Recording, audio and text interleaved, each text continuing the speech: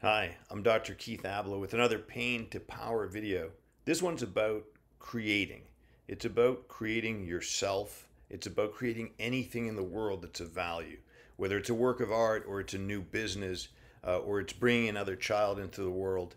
It's always against some amount of resistance that happens. That's why I always tell people don't expect that there won't be an element of pain and effort in the creative process, because there is, it seems, always. And part of the reason for that might be literally neurological. There may be noise in our nervous systems.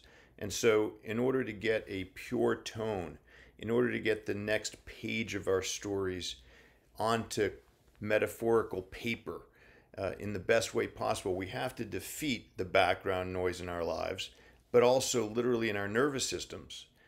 And then we can get the story moving in the right direction.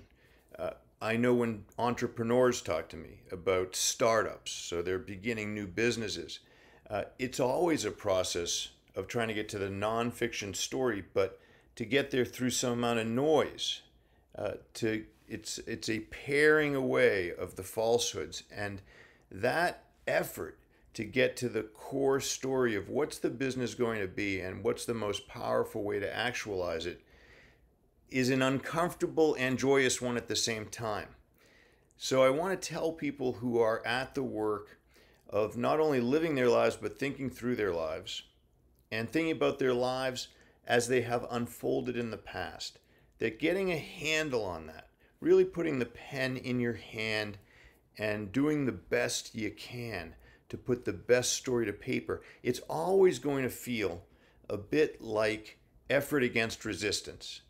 Same is true, I'm sure, for the painters in the world who try to get the paint layered just right, the shadowing just perfect.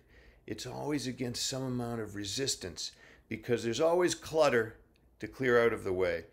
And there's always the possibility of a better image taking form. That's what we need to do with our own lives too.